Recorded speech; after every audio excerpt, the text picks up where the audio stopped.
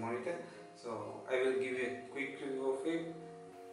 I have shoot a b-roll of unboxing this monitor, so make sure you watch until the end. I want to tell you about this channel, what I'm going to do in the future. This channel will be basically a filmmaking channel and photography channel, and maybe sometimes I will review the gears of the new gears that I'm gonna use, or when I get hands on new gears, so I will give review of it, and tutorials of Photoshop and Premiere Pro and After Effects. I already did After Effects tutorial, so you can go and check that one if you haven't watched it. That's what I'm gonna do in this channel.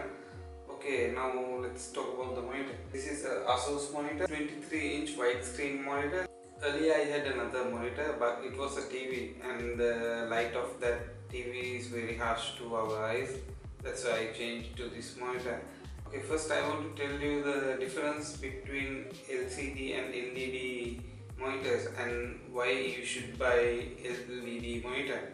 In LCD they are using fluorescent bulb, and in LED they are using the LED lights. That is the main difference between these monitors. Actually they both are LCD monitors, but it differentiates from the light they are using. Why I am saying that is they're both using the liquid crystals to project the images. Only the backlight will be the difference between these two monitors. That's why I said both are LCD monitors. While I'm editing, I did notice that I didn't say about the audio of this monitor. The audio of this monitor is very bad. You need to use external speakers to get better audio. This is the IPS monitor. IPS stands for in-plane switching. In IPS monitor, when you change the viewing angle of the monitor, the picture will not discolor. So you will see the same picture when even you change the viewing angle of the monitor. Not like the TN panel, whenever you change the viewing angle, it will discolor your image. The refresh time of LED are better than the LCD monitors.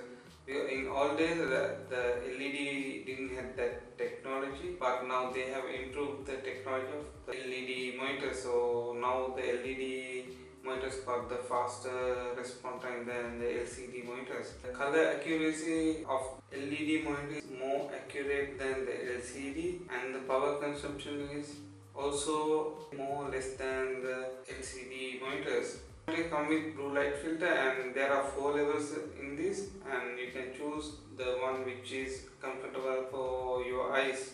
And the last thing is the LED monitors are very thin and very lightweighted.